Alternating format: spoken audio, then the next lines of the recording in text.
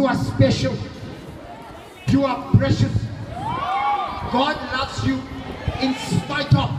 And it's only when we have a revelation of the love of Jesus that we love our families, we will love our teachers, we will love our peers at school. Because the Bible says that love does not behave rudely. Love is kind.